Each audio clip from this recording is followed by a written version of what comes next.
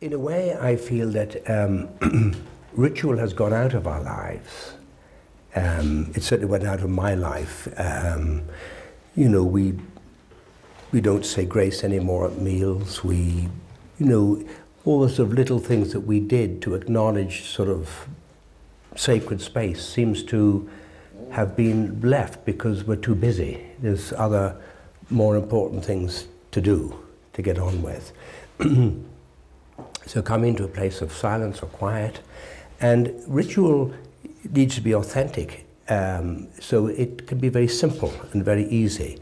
And we're simply going to light a candle, and lighting a candle is very symbolic, and it's a very easy thing to do, and it's a very easy thing to do in a relaxed way. Now, this candle has been all around the world, really.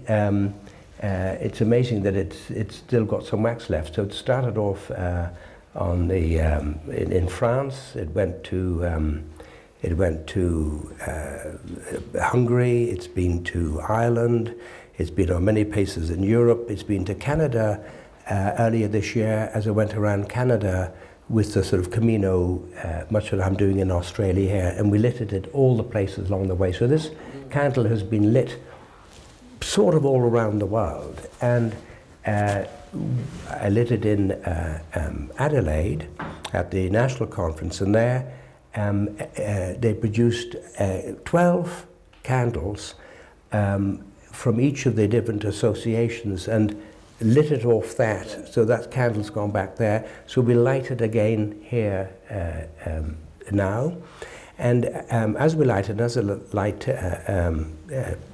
is here for the rest of the afternoon, when it comes to the end, the last thing we'll do is we will send out that light by blowing that light out to cover essentially all those pilgrims we will visualize who are walking the Camino right now, many thousands with their backpacks on, going through Europe towards Santiago, and we'll also visualize all those pilgrims who've walked the route before,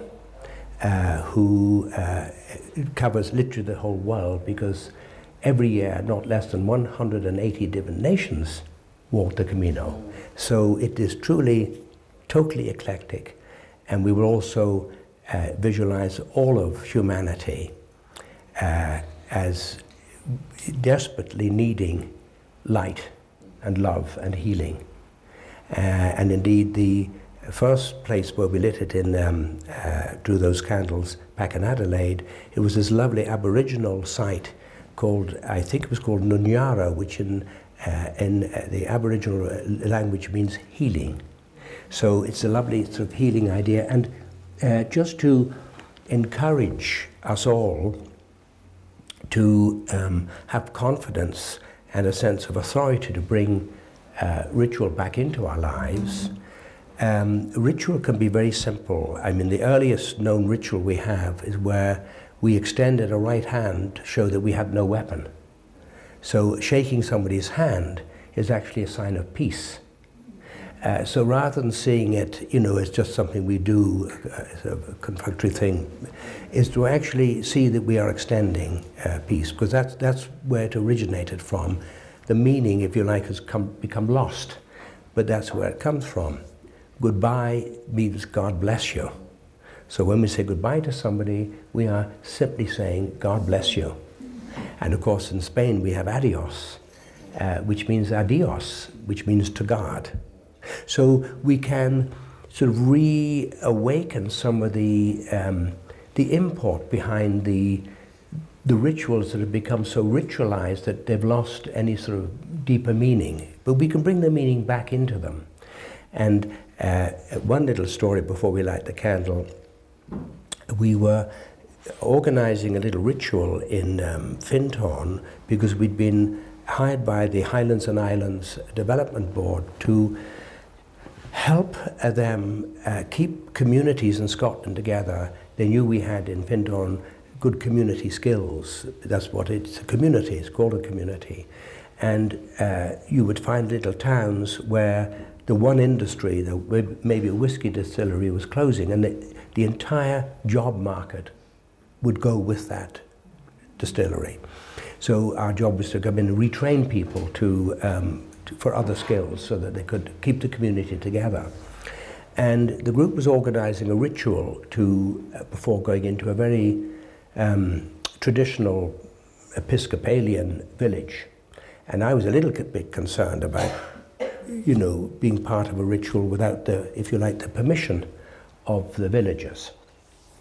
And happened to be in town a great mentor of mine, a man called David Spangler, who's written a wonderful book called The Art of Blessing, which he says in there that actually not only do we have authority to bless each other, it's what we came to do. It's actually our duty. We have a duty to offer blessing. And I told him the story, and he said to me, oh, and then a smile on his face, he said, oh, John, you must understand that nobody needs permission to offer love. If our intention in lighting this candle, or in any ritual that we do, is to offer more love, to create more love in the world, then we have permission and authority from the very highest authority that there is. And we need nobody else's permission to do that. So let's light the candle, and then at the end we will have a little moment pause when we blow the light out. Well done, thank you. Now, do we hand this, who's going to light the Glenella candle from this candle? So we'll put that there so we can all see it, and then I think you possibly bring that candle down to that one, might be the easiest way. I'm a man, my pain threshold is not as good as somebody else's. It is lit. Together? Oh, wonderful. It is lit. Thank you. So let's just take a pause, just for a few moments, and still ourselves.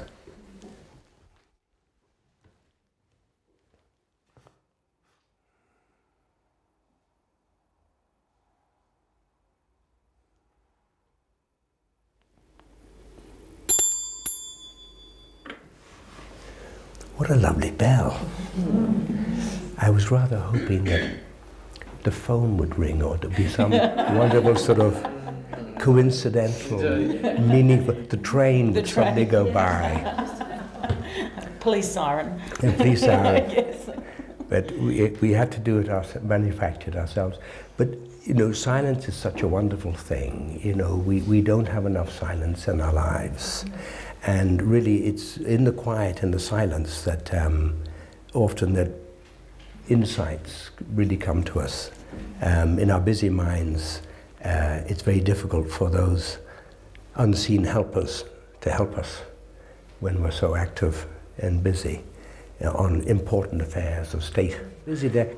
Shall we blow out the candle? Because and then other people can go for the train or whatever. Yeah. Can we do that now? Yes. So we've 2 candles to blow out. So if we would all like to get up, and now as we blow this out, remember what we're doing. We're sending out the light and the love that we've created here this afternoon. This great sense of family and a great sort of bond and sense of connection that we've developed here, and we're sending that out to a world that's hungry for it, because the world is almost desperate now to have a sense of a bigger purpose and functioning, and this will help all those pilgrims around walking today, all the pilgrims that have walked before, and all the pilgrims in the future, and indeed, let's picture the whole of humanity. So take a deep breath in, and when you're ready,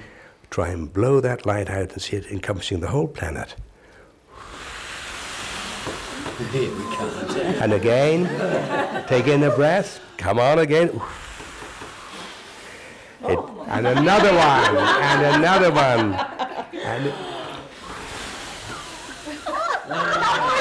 And again, take in the deep breath, deep breath.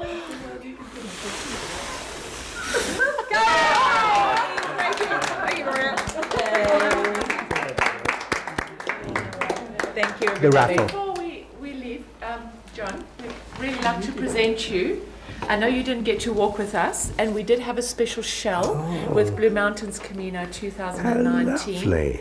So it is a Thank memento you. for you to take home. Thank you so walked much. today, so you qualified Oh, for I've it. got certificate. And you have your own very own credential. Oh, lovely. With our Thank you Glenella stamp. very much. Oh, I love it. Thank you so much. Thank you. That's lovely. Beautiful. Thank you. Thank you very much indeed.